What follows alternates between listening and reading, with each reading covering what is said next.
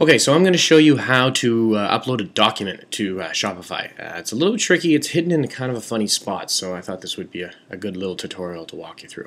So here's our homepage, and what we want to do is we have these annual reports and financial statements that we want to link in their PDF files. What we don't want to do is go and put them in the theme assets, because that's specifically for actual theme documents and creating your look. This is actually a multimedia file that we want to go and upload. So we're going to hop over into our min section. Once we're in here, we want to go over to account. And it's very important you go to account, because this is where it's done in here. And if you look down here, you've got your SKUs, you've got your storage space, and then you've got your show uploaded files. So we're going to go into show uploaded files.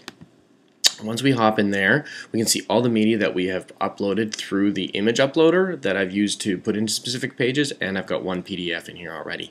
So what I'm going to do is I'm going to go to choose file. I'm going to pick my next PDF, and I'm going to upload that. Once it's complete, you can see that it's shown up right here. Now if I click on it, what will happen is it'll give me a link, and this will be what I want to put in my content. So I'm going to take this guy here, and I'm going to use this in my content, and we're going to go over to, it's actually a page that we want to do it on, apologies, and we're going to go down to,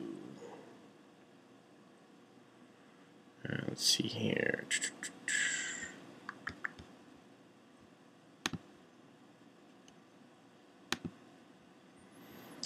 and we're going to say we want to put the survival guide under these reports.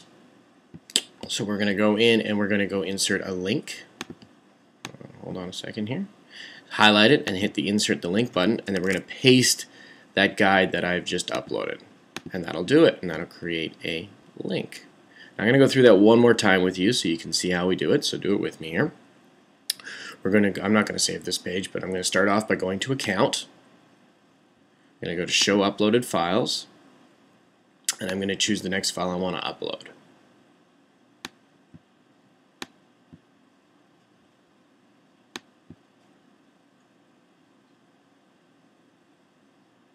Uploads the file. I click on it. I grab the URL by clicking down here, and I copy it. I use a shortcut key on a Mac, Command C. It's Control C on a PC. You can also go up to edit, and you can go to copy, and then I go to the page that I want to add the link to,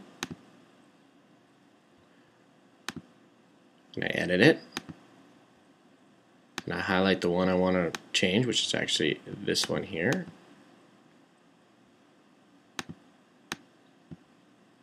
And I can actually hover, if I've already got a link on it, I can edit the link and just paste it in and then hit update. Oops. My mistake, sorry about that. It's best to remove the link, actually, I find, in Shopify, and then add it back in again. That way you don't have any overlinking. And then that's it. Now when you go back to your page, refresh it, when we click on it, it comes up with the PDF we're looking for.